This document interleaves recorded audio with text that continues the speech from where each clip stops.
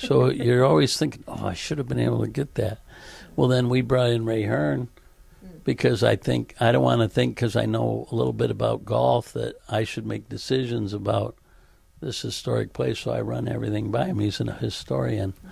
And we are making changes to the golf course because the golf course needs to be managed. You know, trees get huge and they die. And a dozen of them over there. Yeah.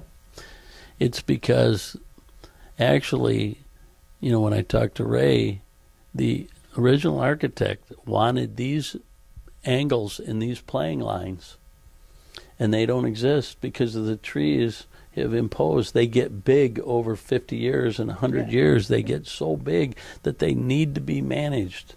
And so you're not doing wrong when you manage them. I asked, I wondered, how many trees do we have at Washtenaw? And I figured the only way I'm going to get the answer is to go out and count them. So I did. It's 1,298. Okay. For instance, a lot of our trees grew into each other. So as they get bigger, they grow into each other, and it's not healthy for either of them. So we're trying to get so that every tree that's out there, there's a reason for it to be. Sometimes it's just a nice tree. It's painful on the 11th hole. We've got a big, beautiful, beautiful tree. It's so in the wrong place that it's going to have to be eventually taken because there's no grass underneath it, and it's imposing on the green. You know what I mean? And it's just going to get bigger.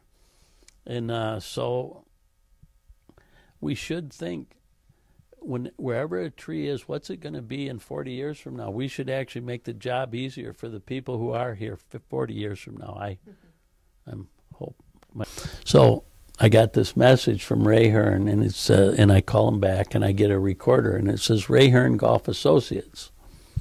So we get hooked up. He comes in. I said, Ray, you're in the golf business. What do you do? Oh my gosh! Long pause. I'm a golf course architect.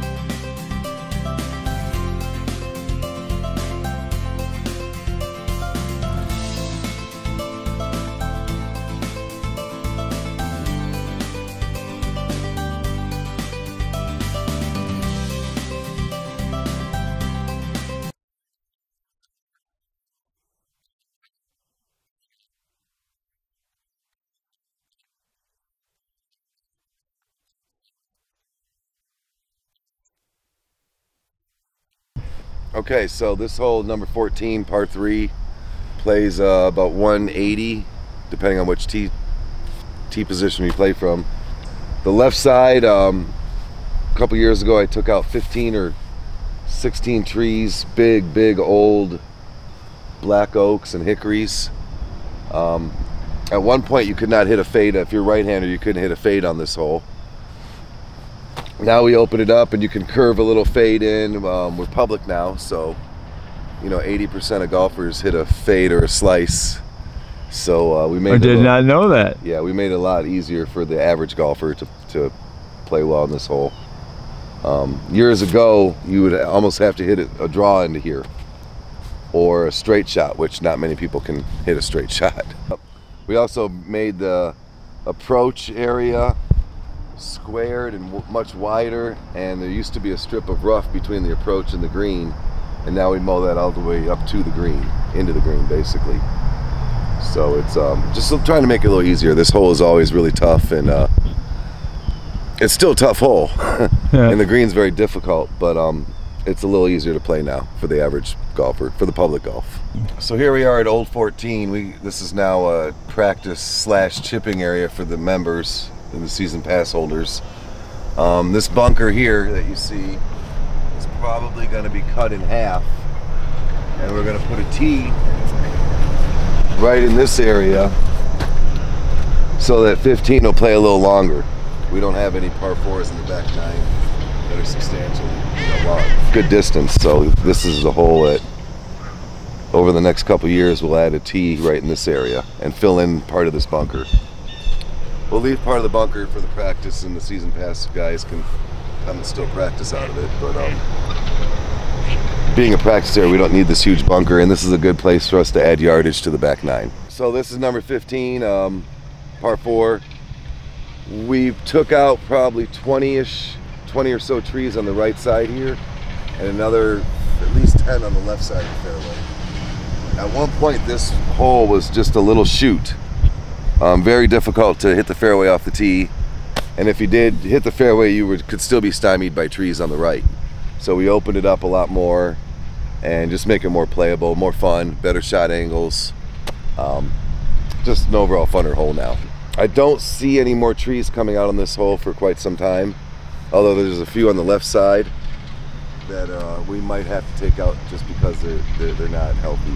Looks pretty good, but there's some health questions on some of the ones up further. I had cut a few down a few years ago, and the center of the trees were rotted. But Okay. it didn't look rotted, so you know, I mean, there's a couple over there at the base of them. You can see the holes in them. Yes. Oh yeah, I see that. Yes. So I mean, at some point that'll have to be addressed. This is number 16, par 4. It's a short par 4, but years ago it was just a little narrow chute. It was like a tunnel down this hole, and we've widened it. Probably 20 trees on the left side, another 10 or 15 on the right. Make it more playable, you know. It's a lot more forgiving now. You can curve it in any which way you want. Just a funner, more easier hole now.